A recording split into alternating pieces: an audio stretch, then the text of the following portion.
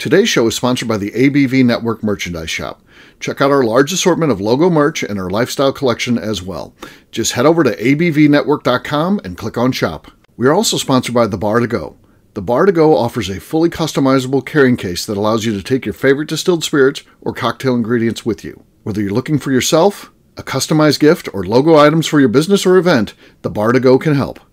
Check them out at thebartogo.com. Use the number 2 when you type out The Bar to Go. Did you know Neely Family Distillery now ships its popular distilled spirits directly to you? To order, simply call 859-394-3258. Tell them the ABV Network sent you. And now, on to the show. Let's drink!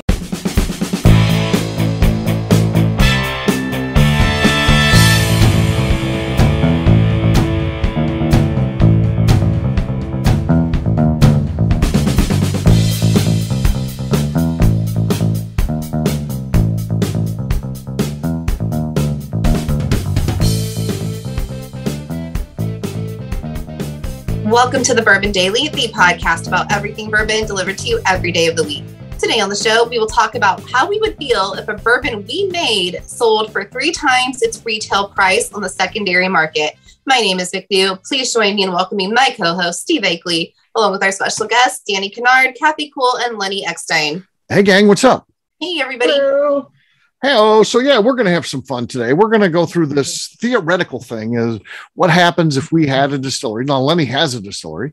I don't think his stuff's selling for 3 times on secondary yet. It should be. He'll be found out. We got to wait till Fred Minnick posts about it, and then it'll be explode. So as we wait for that, he's just like one of us. But so we'll be talking all in theory on what do we think happens if all of a sudden it starts selling for big time on the secondary.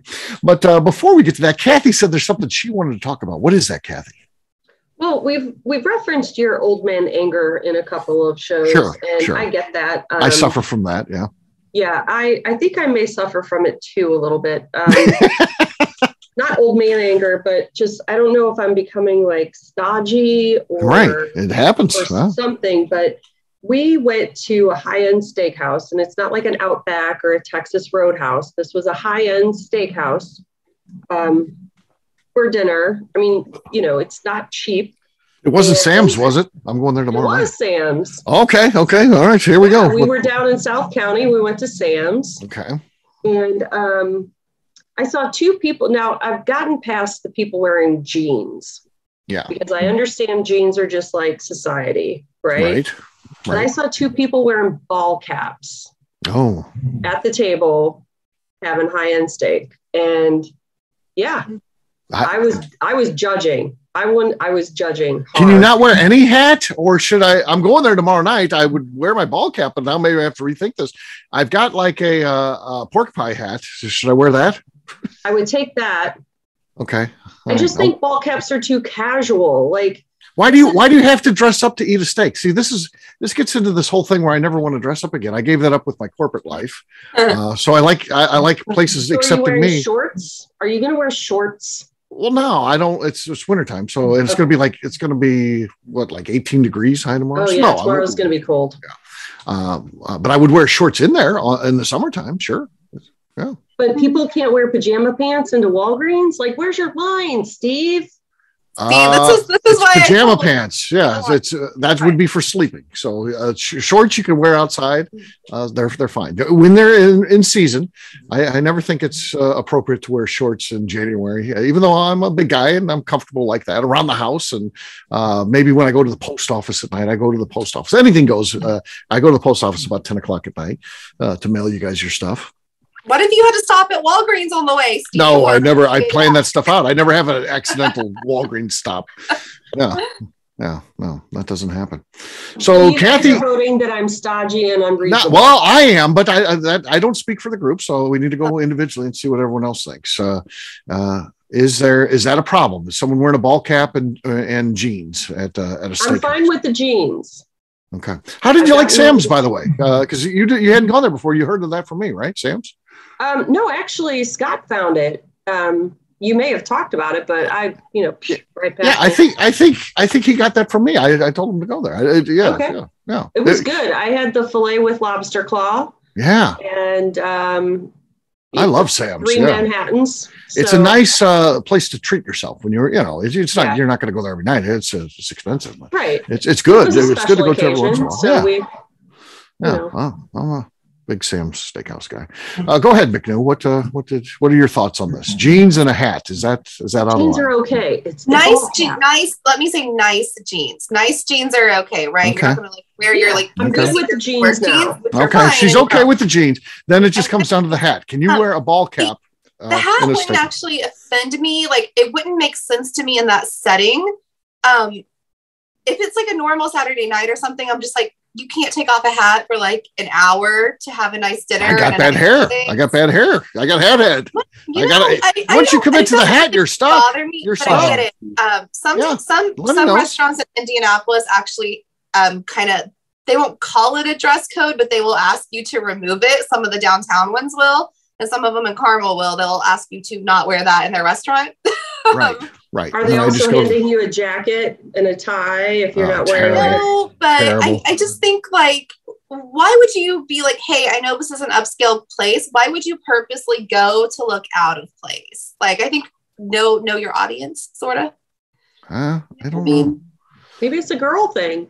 Maybe. I don't feel like just because I got white tablecloths means you have to wear. Now, if there was jacket required, I would respect that. I wouldn't go there, but I would be like, okay, well, that's just a restaurant I can't go to, but they're not. That and I think that's fine too. But I just think it's like a know your audience. Like, do you really want to be wearing a hat? With Sam's is the the dinner crowd at Sam's is like 4 to 5:30. It's incredibly crowded. Then it dies down after that. It's old people. It's a lot of old people at Sam's. I love blue hair dinner. Yeah. Oh yeah. Blue hair dinner, man. Yeah.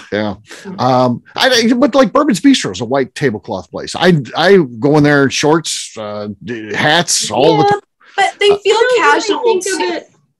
I think of Bourbon's Bistro more as a ball cap kind of place. Yeah. What's the difference? It has white tablecloths, fancy food, waiters and waitresses that have to dress up like wear a white shirt and a tie, whether you're a man or a woman, it's that kind of look. So it's not like it's a dump. It's not like, you got somebody in shorty shorts and, a t-shirt waiting on you. It's a professional kind of upscale. I guess I need to go to Bourbon's Bistro more. Yeah. Maybe I'll change my mind, and when you walk in with the ball cap, I'll scoff at you. I wouldn't be mad at seeing another person in one, but I would tell my husband to leave it in the car, sort of situation. Yeah. Interesting. What are your thoughts, Lenny? Can you go into a steakhouse, white tablecloth type of place, and wear a ball cap? I think that Colorado gets a pass because it's kind of a more casual state in general. Culturally, but even if it didn't, here's my opinion, and maybe it's my opinion because I like it. A ball cap is like acceptable attire these days. And Steve, I think you made a good point. Like, most men, you put on a hat and you can take it off, but you look like you just got out of bed at that point.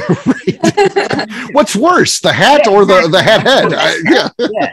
It's how it is. And I think, like, Danny, take off your hat right now. Let's see what this looks like. So imagine Danny, his wife comes into Sam's and be like, Danny, get that hat. No one can see it. You take your hat off too. Yeah, it's harassment. I got the headphones on. I can't. Yeah. Go ahead, Danny. Oh, imagine that at the table. There you go, Kathy. That's what you want. There you go. All right. Vote me down. That's all right. I'll just be my stodgy old lady. No, let me go back to you guys, because sometimes my husband gets mad because I'll meet him after work somewhere and he's like, why are you dressed up? You're wearing a dress, and it's like a really casual dress, but he's like still in his work clothes, and like, you don't want to match the person you're with, sort of situation. Like, you want to be casual in a hat, like, while she's dressed up. Like, do you want that? I do. Or do you want to match? You want to look like you go together. Yeah. Yeah. I've had to deal with McNew when she's been dressed up before, and we walked for over 2 miles on cobblestone I fall on the sidewalk a lot. But. She falls down, and then when she gets there, after walking in these shoes, when she gets to the place, she's like, my feet are sore. I'm putting my tennis shoes on now. Why didn't you put them on when we were walking on the cobblestone? And then wear the fancy shoes when you're there. Not McNew. She wears the damn things the whole way there. And then as soon as she gets in, she sits on a chair and changes into the tennis shoes because, That's McNew. Logic. Yeah. Last one I want to have weigh in on this. I'm very interested to see. Danny, what do you think? Could you go into a place like a Sam's Steakhouse in a hat, or do you think you need to be respectful of the fact it's upscale dining and not wear a hat? Well, to tell you the truth, I would actually carry, if I was planning on going to a place like that. Yeah. And I always try to find out what, if I have to dress up or not. Yeah. If I have to dress up, as in dressing up, tie, and everything else, I ain't going to the place. Well, it's not a tie place. It's definitely not a tie place. He's not going. But it's not a tie place, but it's just the hat. I was raised to at least carry a hairbrush in the car. Okay. Take your hat off. You think you could fix that hair you got right now just with a brush? Yep. I don't think so. I think you're done. I think there's a shower involved. There's a blow dryer and about 45 minutes. I think. You mean brush or comb? He's got a brush. Like the round brush. Yeah. He's got one of those. Yeah. Okay. There you go. Okay. Well, I don't think we resolved anything, but it just shows you that, there's how other people think. It's going to make me change tomorrow. On my birthday, even though, people should be happy that I'm even there on my birthday, but that's fine. I'm going to wear my pork pie hat. That's my my Bourbon Baron hat that I wear. So I'm going to wear that. I'm not going to wear my ABV Network. You are going to look so nice. Oh yeah. I'm going to send Kathy a photo of it. Yeah. Just think of it as a gift to Kathy. Her birthday was 2 days ago. It's a gift to her. That's what I'm getting you this year for your birthday, Kathy. A picture of me at Sam's in a pork pie hat. We both went to Sam's for our birthday. There you go. All right. Guess what, gang? It is time to drink. What is everyone drinking? Lenny's starting this thing off. Lenny, what do you got? I'm drinking some Talnua, Colorado-made American single pot still Irish style whiskey. Okay. No, there was weird sound going on there. And it was like feedback or something. I don't even know what that was. So, Danny, you're next. We'll give Lenny the lead, but I would have a hard time awarding him victory with that. So hopefully you can beat it. What do you got? I'm going to try this Stellum's Single Barrel Rye. Okay. Ooh, I'm having a hard time finding that. Yeah, that's gotten popular. Yeah. We found this. Where at? Kansas. It was in Kansas. Kansas, okay. So get in the car tomorrow and go to Kansas, Kathy. I got to go to Stumpy's tomorrow. Okay, true. Okay, there's our lead. That was crisp, very crisp. I've got Hard Truth Sweet Mash Rye. I like this one. This is a good one. It's very good. Yeah. Cork pop. Ooh, that was good. Oh, closest can be. Kathy, who's got the lead? Dan? Okay. Danny's ahead. Yours is a little basic. We have to live with it. When you ask a judge, you got to go with the judge. So, Kathy, you're next. Now you got to beat Danny. Well, I don't think I will. I've got a screw top on a bottled and bond JW Dant. Okay. Yeah. I don't think you're winning that one. All right. Danny has the lead. McNew, you're last but not least. Yeah, I don't think this is doing much. I have some Old Hammer cast strength rye that's that's about gone. Yeah. I can't even open it. Danny just gets it. It won't even pop open right now. I don't know what's wrong with this. I don't know. It's like I haven't opened this in like a year, so it's just Danny, good job. There you go. Danny wins. Cheers to Danny. Cork pop champ again. Cheers. I don't think Danny's won it since he won the time where he was able to get the shirt. I think right. Yeah, I think that's the last time he won. So cheers. Thanks. Cheers to you. All right. We're going to take a quick break, and then when we come back, we're going to have the scenario that we're going to discuss. We'll do that in just a few.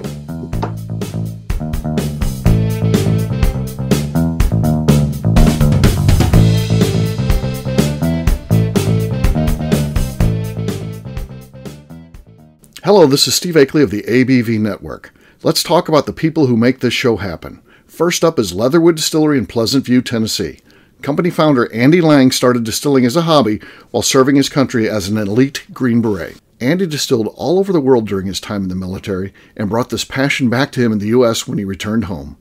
A visit to Leatherwood combines Andy Lang's unique distilled spirits and a museum of artifacts from his time serving the U.S. Share a drink with a fallen soldier at their bar where you can grab an acrylic bio off the wall that celebrates the individuals who gave the ultimate sacrifice to protect his or her country. They will also ship their distilled spirits directly to you, so check them out at leatherwooddistillery.com. Hi, this is Steve Akeley, owner of the ABV Network. We're sponsored by the Stave and Thief Society. This is where you, a bourbon enthusiast, can expand your knowledge and emerge a bourbon steward. In 2017, I completed my executive bourbon steward certification. It's the most comprehensive bourbon certification program available and connects you with an expansive network of bourbon enthusiasts and professionals. Check out the full listing of in-person and online certifications and join the society today by enrolling at staveandthief.com. Okay, let's talk about Neely Family Distillery. In 2018, I met Royce Neely at an industry event. He started appearing on our shows, and we became friends during my frequent visits to Kentucky. Today, he's leading the way for young distillers making their mark on the bourbon industry. A visit to Neely Family Distillery combines family history, a look at what makes their products unique, and of course, a tasting through their whiskeys, moonshines, and creams. Check them out at NeelyFamilyDistillery.com and visit them in Sparta, Kentucky.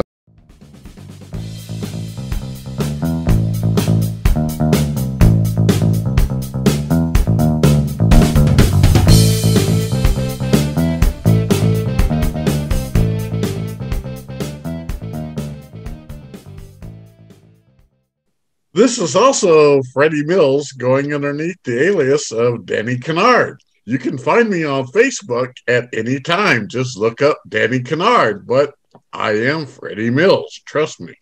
Welcome back to the Bourbon Daily. Today we are discussing how you would feel if your bourbon sold for 3 times the retail value. Yes. So say, in our scenario here, we have a bourbon that we retail for about $50.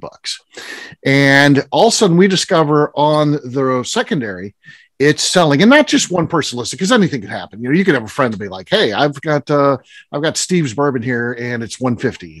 And the guy's just trying to pump up my ego. But let's talk about a bourbon that's actually selling for 3 times that. So you got people coming in saying, "Can I get that?"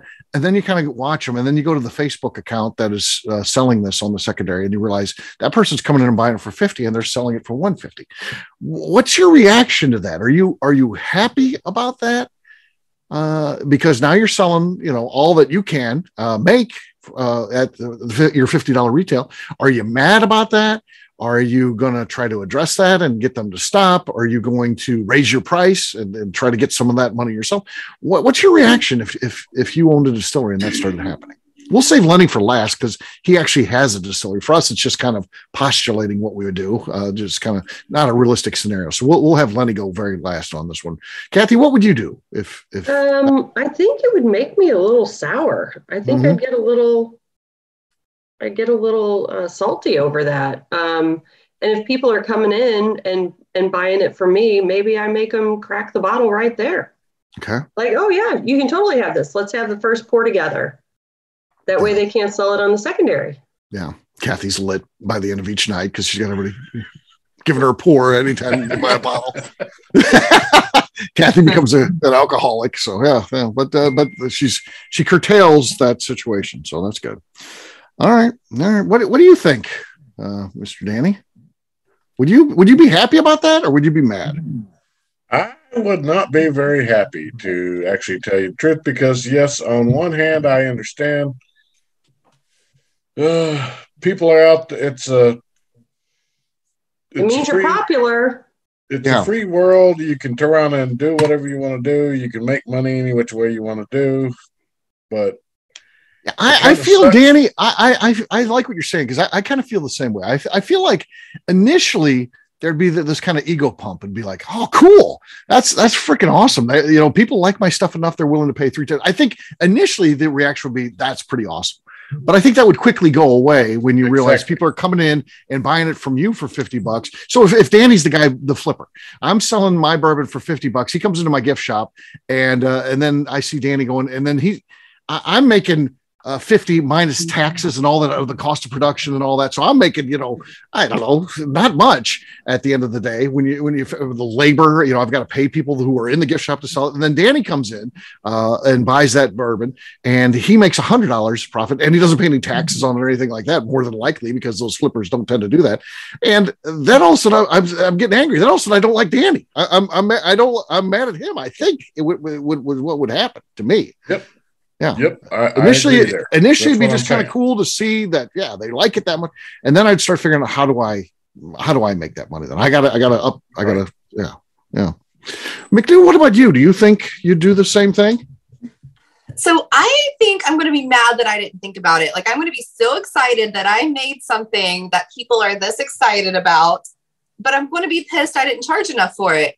So the next year, I think, I'm going to let it slide. Like, people are going to do what they're going to do. There's not much. So you're going to build the base. Yeah. You're going to build the enthusiasm. So it's already out there. So the next year I'm going to come out with like probably like a limited run and put some snarky label on it, like a turtle upside down, like it's flipped on its shell, and give it some stupid name and charge $3,000 for it. Like I'm going to play the game. Why not? You're going to play the game. Okay. But a very limited. That's a smart business move. You sell it for $50.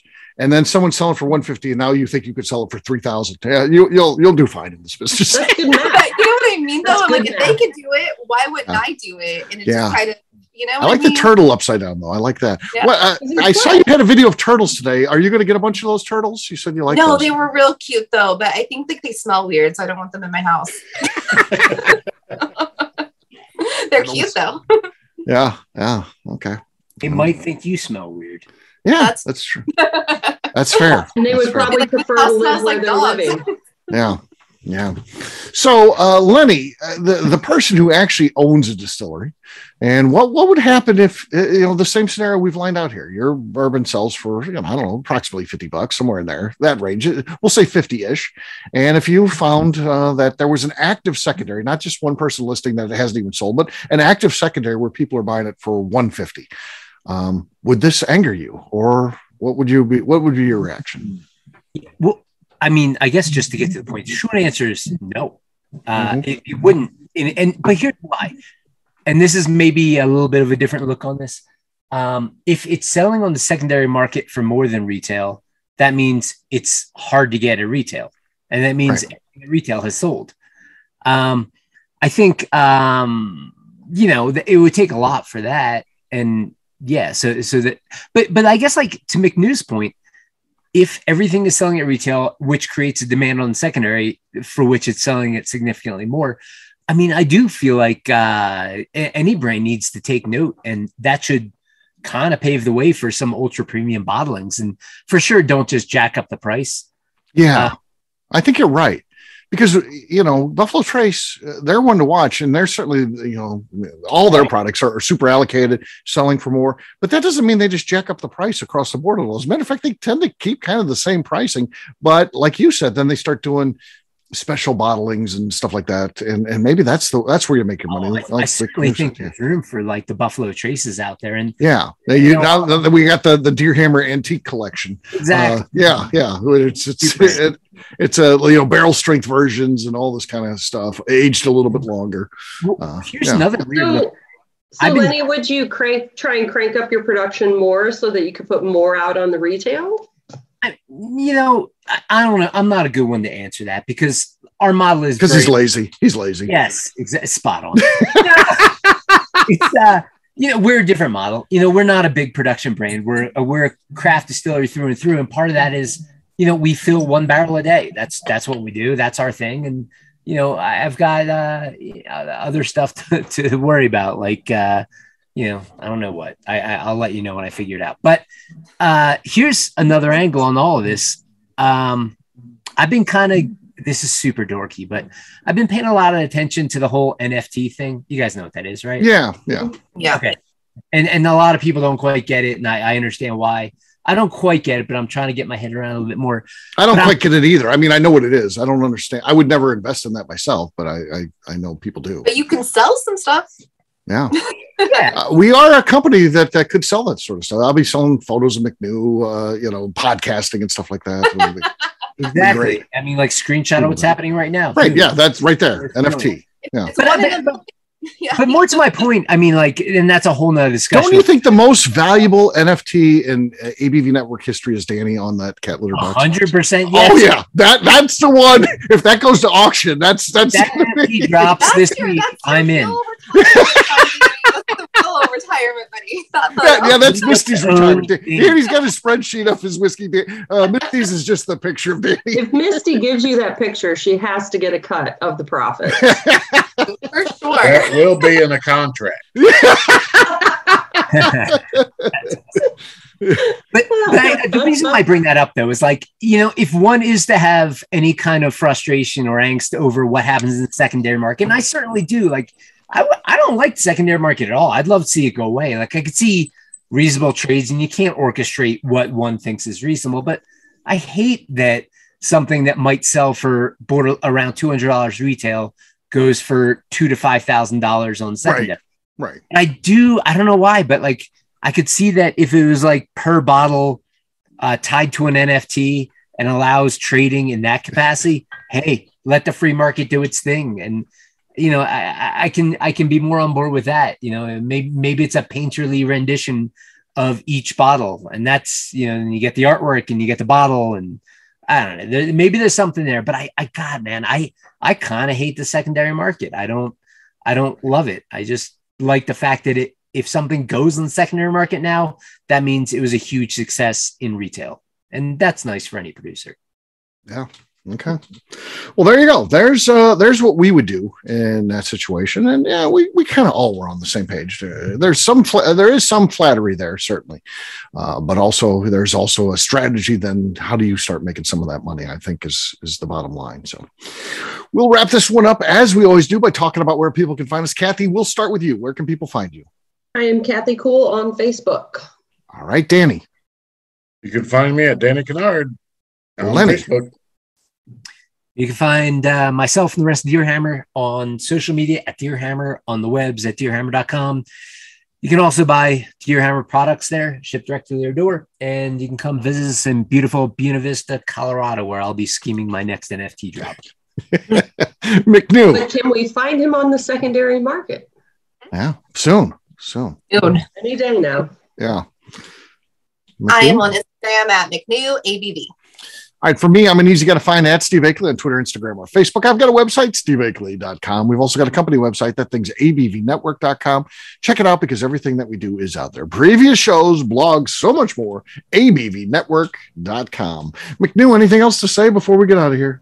I'd like to remind the audience to please give us a 5-star review. That includes comments. It helps new people find the show, which is very important to us.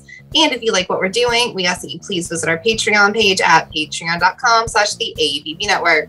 All right, great job today, gang. For audience, we'll have a brand new show for you tomorrow. Looking forward to that. Until then, take care, everybody. See ya. Bye. Bye-bye. Bye. Peace.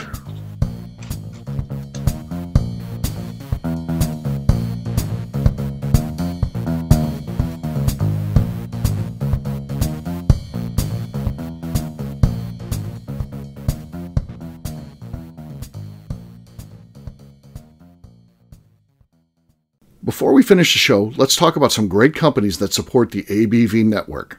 First up is Moonshine Still Pro. Moonshine Still Pro has a full line of products to help the home distiller. Whether you want to experiment on the stove in your kitchen or you're looking for a bigger setup in your backyard, owner Russell Creed and his team can help. They have multiple still offerings, accessories, and even grain from their partners at Goldstone Mill to assist you in making whiskey on par with your favorite distillery. They can also help you with some fabricated parts you probably can't make yourself if you are attempting a DIY still project. Learn more or order your still or parts at moonshinestillpro.com. Another friend of ours is the Goldstein family at Goldstone Mill. The Goldsteins offer a variety of heritage and heirloom grains to make the finest whiskeys in the world. Plus, they are more than just a grain company. They are truly consultants to make sure the grains they are providing to you or your business meet your highest expectations. Additionally, they work with mills around the country, ensuring shipping is as low as possible for their customers. If you're a distillery, brewery, or even doing this at home, Goldstone can assist you. Check them out at goldstonemill.com, call them at 217-254-6613, or check in via email at hello@goldstonemill.com. The Bourbon Daily is part of the ABV Network. For more information or to become a sponsor, please visit abvnetwork.com. Thanks for listening and cheers. This has been a Steve Akeley production.